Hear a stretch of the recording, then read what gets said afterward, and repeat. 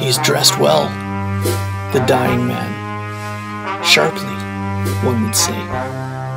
He's wearing a good suit, dark, and of a wool so fine it would feel soft to the touch. And he's wearing the suit well. He wore it well, except for the dying part.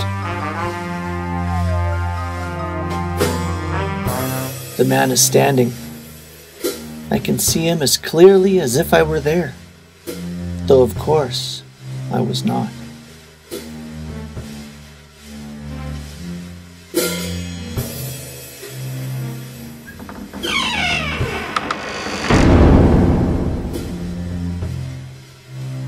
Another man is there, similarly dressed, but the look on his face is different.